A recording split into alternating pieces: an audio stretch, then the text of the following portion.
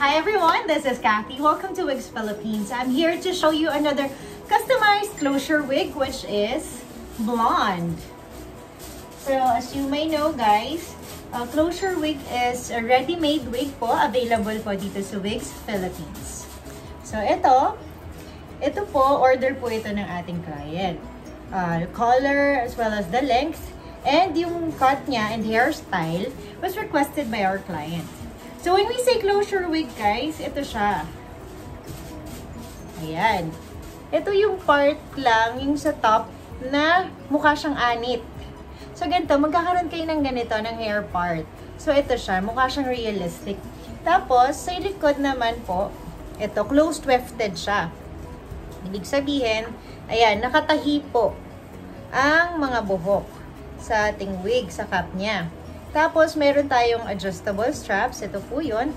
Para kung medyo malaki sa inyo ang wig or medyo maliit, kayang-kaya po natin pasikipin or paluwagin. Kasi ang closure wigs po natin is ready-made siya, free size. So, hindi siya eksaktong sukat. Depende na lang kung medyo sakto ang laki ng ulo ninyo. For sure, magsasakto to. However, fit siya from small to large na head size.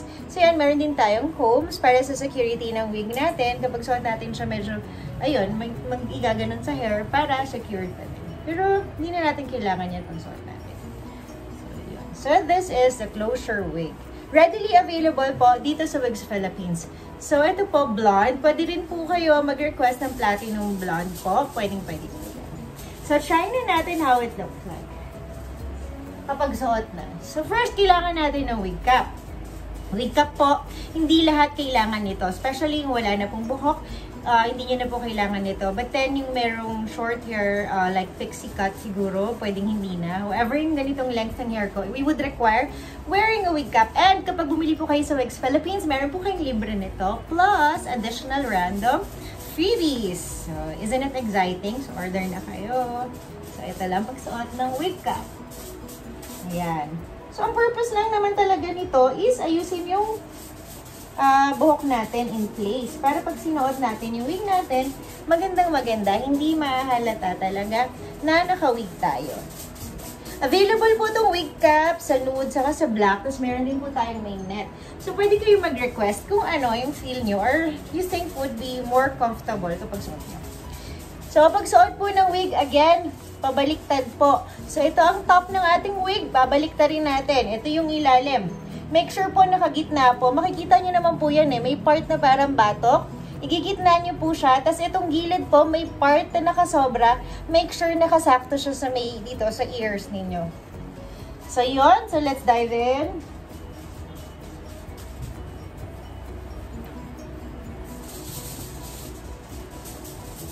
Diba? Medyo maluwag siya. So, yun. Maluwag yung wig sa akin. Medyo malaki yun. At then, ito na siya.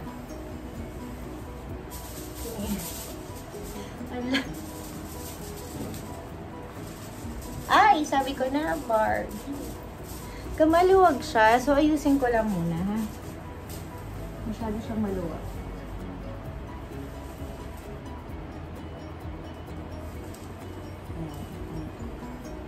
Ayan, ito yung purpose ng comb natin. So, ginagawa ko is, inaano ko yung comb, kinakabit ko siya dun sa part na may buhok ako para in place po yung wig sa ulo ko.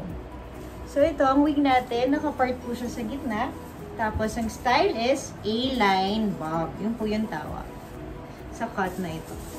Ayan siya, bob siya. Longer version ng bob. Ayan. Tapos, A-line, pag ganun yung harap. So, ito na siya. So, for those na nagtatanong ano itong lace na ito po yung parang proof lang natin na bago yung marireceive ninyo ng wig pag nag-order po kayo sa amin. Kasi, like ako, hindi ko magagamit tong wig na to sa labas yung nakaganito yung lace. So, kailangan mo siya i-cut. So, makaka-assure kayo na bagong-bago yung wig na marireceive ninyo. Then, ito, try natin ipasok para makita nyo somehow yung itsura ng wig na walang lace sa harap.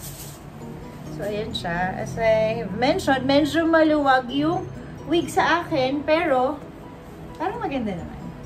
Oh. Ayun, ang ganda. Tapos yung volume niya, very natural. Medyo kapal, pero maganda siya. Wow, may pa 360. So again, ito po ang suot ko is closure wig. Readily available. Ready-made wig po siya. Yun, dito lang sa Wigs Philippines. And available color po natin sa closure wig would be natural black. Tapos may length po tayo. Short hanggang pinakamahaba, 24 inches. So if you would be interested, please send us a message sa Facebook page po natin, Wigs Philippines. As don't forget to like our YouTube channel, which is Wigs Philippines also. And share nyo po yung videos natin sa may mga kailangan na magkaroon ng knowledge about wigs. And like po ninyo yung videos as well. And yung notification bell po, don't forget to hit that. Para po for future videos namin, updated kayo. Kayo yung unang-una makakakita ng videos namin in the future.